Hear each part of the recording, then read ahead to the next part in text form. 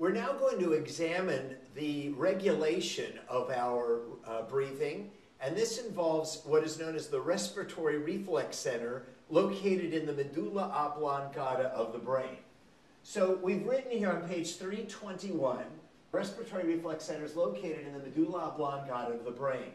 Now before I read what's written here, let's take a look at a diagram on the next page. This is page 322 in the lecture outline, and here is one of our typical box diagrams describing a reflex center. In this case, it's the respiratory reflex center located in the medulla oblongata. Now, we know that all control centers or reflex centers are designed to regulate or maintain a particular condition or parameter of the body constant. What is astonishing is the principal function of the respiratory reflex center is to regulate or maintain the pH of the cerebrospinal fluid around the brain at a pH of 7.4. That is astonishing because I'm sure that all of us would have presumed that the most important function of the respiratory reflex center is to regulate our oxygen levels. But in fact, the single most important factor that determines what the respiratory reflex center does is the acidity or pH of our body fluids. Since the main function of the respiratory reflex center is to regulate or maintain the pH of the cerebrospinal fluid, the most important sensory information that the respiratory reflex center requires comes from what are known as the central chemoreceptors. These central chemoreceptors are sensitive to the hydrogen ion level in the cerebrospinal fluid. They're called central because they are located in the central nervous system around the brain, and they are monitoring the acidity of the cerebrospinal fluid. They are constantly sending that information to the respiratory reflex center, and as we know, what all reflex centers or control centers do is they compare what is the current situation, in this case, what is the current acidity or pH of the cerebrospinal fluid, and the control center compares that with what is the set point, what is the desired condition, in this case, what is the desired pH of the cerebrospinal fluid. As we know, if they match, if the input signal coming in matches the set point, in other words, if the actual acidity of the cerebrospinal fluid matches the desired acidity, as indicated by the set point, then the reflex center doesn't have to do anything. But we know that if the actual condition of the body, in this case the acidity, is either lower or higher than the desired acidity, then the function of the reflex center is to send an output signal activating the appropriate effector organs to correct or compensate and return the condition of the body to the desired state.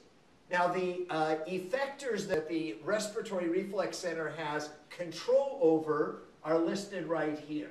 So the respiratory reflex center can affect the phrenic nerves to the diaphragm muscle and the intercostal nerves to the intercostal muscles. Inside the phrenic and intercostal nerves are somatic motor neurons that can be used to speed up both the frequency of breathing, that's the respiratory rate, and also increase the tidal volume, that's the depth of breathing. In addition, the respiratory reflex center can activate either the parasympathetic or sympathetic autonomic motor neurons that innervate the bronchioles. The bronchioles are the small airways. We know that the sympathetic autonomic motor neurons cause bronchodilation, whereas the parasympathetic autonomic motor neurons cause bronchoconstriction. So by activating these somatic motor neurons to the diaphragm and intercostal muscles, and by activating the autonomic motor neurons to the bronchioles, the respiratory reflex center should be able to correct or compensate for the acidity of the cerebrospinal fluid. The question is, how? So to answer that question, let's return back to the previous page. Back on page 321, so we've just summarized the motor outputs from the respiratory reflex center, include somatic motor neurons, to the respiratory muscles, that is the diaphragm and intercostal muscles for breathing. And the respiratory reflex center can activate autonomic motor neurons to the bronchioles and affect the degree of bronchoconstriction or bronchodilation. The most important sensory input, we've said, comes from the central chemoreceptors. These are located on the bottom side of the brain, the ventral surface of the medulla oblongata. They are sensitive to the hydrogen ion concentration in the cerebrospinal fluid. We are now going to describe what is known as the central chemoreceptor reflex. Whenever there is an increase in hydrogen ion level, in acidity of the body fluids, especially the cerebrospinal fluid, the so-called central chemoreceptors are monitoring the cerebrospinal fluid. They inform the respiratory reflex center in the medulla oblongata. In response, the respiratory reflex center activates the somatic motor neurons contained in the phrenic and intercostal nerves to the diaphragm and intercostal muscles, increasing the frequency of breathing, the respiratory rate, and the tidal volume, the depth of breathing, and the respiratory reflex center activates the sympathetic autonomic motor neurons to cause bronchodilation. The question is, how does speeding up the frequency of breathing and increasing tidal volume and dilating the airways, how does that lower the acidity? And this is the answer. It causes an overall increase in ventilation, the increased minute ventilation, and as somebody's breathing becomes faster and deeper, and the airways dilate, this acts to increase the exhalation, the elimination of carbon dioxide out of our lungs, lowering the amount of carbon dioxide in our bloodstream. So this increased breathing blows off increased amounts of carbon dioxide, and we know that for every carbon dioxide that's in our blood, that is equivalent to a carbonic acid in our blood, because we know that the carbon dioxide is in equilibrium with carbonic acid. So for every carbon dioxide that you eliminate from your body, from your bloodstream, and exhale it out into the air, that is one less carbonic acid that is in your body. Remember, most of the carbon dioxide in our body is in the form of carbonic acid, which is in equilibrium with free hydrogen ion and bicarbonate.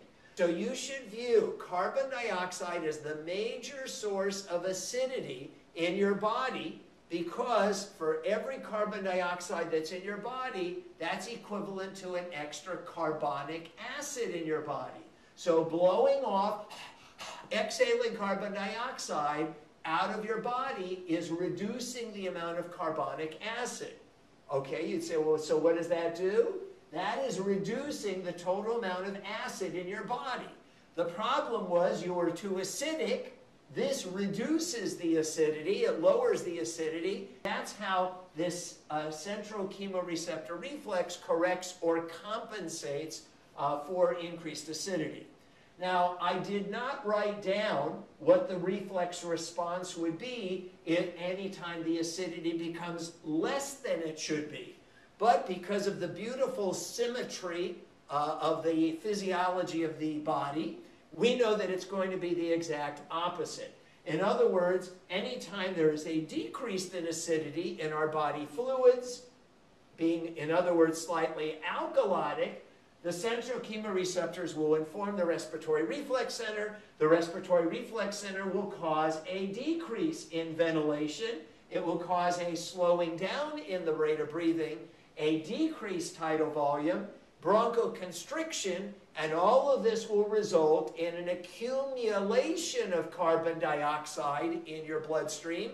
Rather than eliminating carbon dioxide, you will retain more carbon dioxide in your bloodstream by exhaling less. And as the carbon dioxide accumulates in your bloodstream, Remember, it is combining with water, forming carbonic acid, which will increase the amount of acidity, correcting or compensating for having too little acid in your body. The potential danger of this is when one does voluntary hyperventilation. If one were to voluntarily hyperventilate, now you might say, well, like, when would you do that? So let's consider the following. What if we were going to have a breath-holding contest? And the prize for the person who can hold their breath the longest is they win a brand new car. Okay, so you're motivated. If you're going to have a breath-holding contest, probably before you start holding your breath, you're going to hyperventilate. You'll do something like this. Now, in fact, hyperventilating will actually take away your desire to breathe and allow you to hold your breath longer. But let's understand what's happened. When you start hyperventilating, you blow off carbon dioxide, and again, for every carbon dioxide you exhale, that's one less carbonic acid in your body. So by hyperventilating, you are actually lowering the acidity, you are actually creating a state of alkalosis. We might call it respiratory alkalosis, but did you actually significantly increase the amount of oxygen in your bloodstream? Remember that when a normal person breathes normal air at a normal rate, their red blood cells are 98% saturated with oxygen. Those red blood cells cannot carry much more oxygen than they already are. So if somebody is hyperventilating, or if somebody were breathing a richer mixture of oxygen than normal air is about 21% oxygen. If one were breathing 30%, 40% oxygen, does that significantly increase the amount of oxygen in your bloodstream? And the answer is no. So the person basically has decreased their desire to breathe. Why? Because by blowing off CO2 and reducing carbonic acid, they've created a state of alkalosis, and thus the respiratory reflex center causes a slowing down of breathing. It takes away the desire to breathe, and therefore the person is able to hold their breath longer because of this alkalotic state, but they actually never increase the amount of oxygen in their bloodstream. So potentially this could be dangerous. The person's desire to breathe has been reduced, and yet there was no significant increase in oxygen added to the bloodstream by hyperventilating. Right below, we've written sudden infant death syndrome, or SIDS, or sleep apnea. Now, these conditions are actually neurological disorders. Sudden infant death syndrome is when an infant stops breathing when they go to sleep. Sleep apnea, usually that's applied to adults who may stop breathing when they go to sleep. In both cases, the underlying problem is neurological. Normally, when somebody stops breathing, carbon dioxide starts to accumulate in their bloodstream, increasing the amount of carbonic acid, and the increased acidity would stimulate the respiratory reflex center to make the person breathe. But in these individuals who suffer from SIDS or sleep apnea, the problem is either that the central chemoreceptors are not detecting this increase in carbon dioxide and acidity, or the respiratory reflex center is not responding to that signal sent by the central chemoreceptors. So the problem is not in the lungs, the problem is in the brain. In addition to the central chemoreceptors affecting the respiratory reflex center, there are also what are referred to as the peripheral chemoreceptors. Let's again return to our diagram on the next page. Returning back to page 322, we see that there are the peripheral chemoreceptors. These are sensory neurons that are sensitive to the hydrogen ion level, the carbon dioxide level, and the oxygen level in the bloodstream. These chemoreceptors are located in the aortic arch and the carotid arteries. In fact, they are located in the same place where the baroreceptors are located that we learned about when we talked about the regulation of blood pressure. Those were known as the aortic and carotid baroreceptors. These are known as the aortic and carotid chemoreceptors. They are constantly monitoring the acidity, CO2, and oxygen level in the bloodstream and sending that information to the respiratory reflex center. Now, while the respiratory reflex center will be affected by changes in carbon dioxide and oxygen levels, I want to remind you that the single most important factor that affects the respiratory reflex center is the central chemoreceptors informing the respiratory reflex center about the acidity of our cerebrospinal fluid. Returning back to the bottom of the previous page, so on the bottom of page 321, anytime there is a decrease in oxygen levels in our systemic arterial blood, which is known as hypoxemia, low oxygen in the blood, or anytime there's an increase in carbon dioxide level in the blood, that is known as hypercapnia, or anytime there's an increase in acidity in the blood, called acidosis or acidemia, these chemoreceptors located in the aortic arch and carotid artery send this information to the respiratory reflex center, and the respiratory reflex center will, in response, tend to increase the rate of breathing by speeding up the rate of breathing, the depth of breathing, and causing bronchodilation. So we do see that oxygen levels will affect or influence the respiratory reflex center. It's simply just not the major factor that affects the respiratory reflex center. Now, commonly, these three things tend to occur all together, simultaneously. For example, we know that if you're exercising and your rate of cellular respiration is speeded up, so you are using up oxygen from your bloodstream at a faster rate, and the oxygen level is dropping in your blood. You are generating more carbon dioxide, so the carbon dioxide level is rising in your bloodstream, and there's an increase in acidity, both because the carbon dioxide reacts with water to form carbonic acid, as well as the possible formation of lactic acid. So all three of these commonly occur together, certainly when you're exercising, and that stimulates your respiratory reflex center to make you breathe faster and more deeply, which we all know happens when we exercise. Now, here I've indicated what the respiratory reflex center does whenever the oxygen level goes down, or the CO2 level or acidity goes up. Again, because of the beautiful symmetry of the human body, physiologically, anytime the oxygen level would rise or the CO2 level and acidity would decrease, the effect on the respiratory reflex center will be to slow down your breathing. And as you slow down the breathing, obviously the oxygen level will tend to go down, and the CO2 level and hydrogen ion level would start to rise to return back to the desired state. Returning back to our diagram on page 322, so we also see that the respiratory reflex center is affected by both signals from our higher brain areas. In other words, we may emotionally or consciously cause our respiratory reflex center to increase our rate of breathing, or when we're excited or anxious or emotional. And conversely, we may slow down our rate of breathing, again using our higher brain centers. Also, we see that signals are sent from baroreceptors that monitor our blood pressure to the respiratory reflex center. Also, signals are sent from sensory neurons in our chest, known as pulmonary stretch receptors, that may affect this. This is page 323, and this is a summary diagram of what we've been talking about. The respiratory reflex center is located in the medulla oblongata.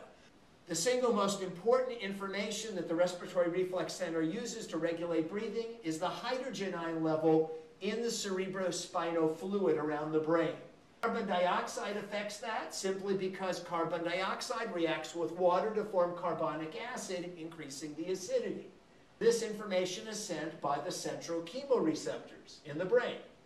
Also affecting the respiratory reflex center are signals sent by chemoreceptors located in the aortic arch and carotid arteries. These chemoreceptors are sensitive to and monitor the oxygen level and carbon dioxide level and hydrogen ion level in the systemic arterial blood. There are other sensory neurons that send information from our chest wall, from our skeletal muscles, and elsewhere to the respiratory reflex center.